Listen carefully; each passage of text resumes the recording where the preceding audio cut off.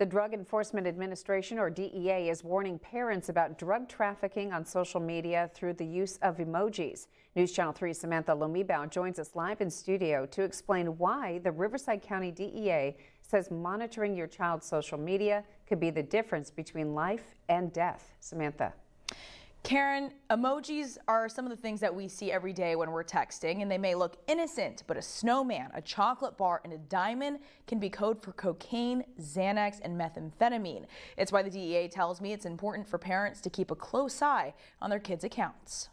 Drug dealers now, the traffickers, they're really getting sophisticated on how they communicate. Assistant Special Agent in charge of the Drug Enforcement Administration, Amador Martinez, tells me these emojis look harmless, but could be code for a drug deal. As a parent, if I don't know that a cookie means like new batches in or big batches in, then maybe I just think that two friends are talking about, hey, I love chocolate chip cookies.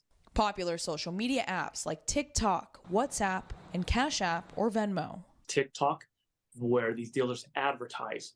But after the advertisement and the connection, the next communication is moved over to a messaging app such as WhatsApp.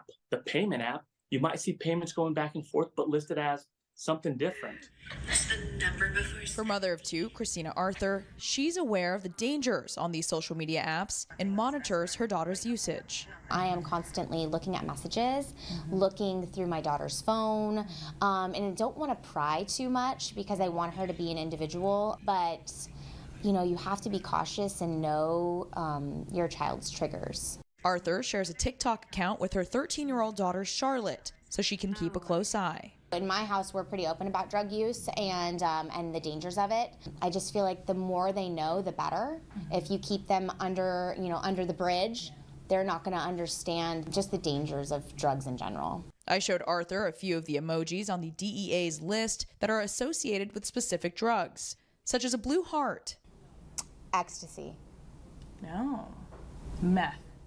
What? Yeah. And a banana. The DEA says it symbolizes oxycodone or Percocets. Percocet and Oxy. What? Arthur was shocked to see that these emojis could have an underlying meaning. It's scary that they're using these harmless emojis to, have our youth think that, hey, no big deal, it's just shooting a banana, and then you get these drugs and they don't even realize what they're taking. It's the reason why Martinez says it's important now more than ever for parents to look out for these dangers. Why do you think this is such a serious problem?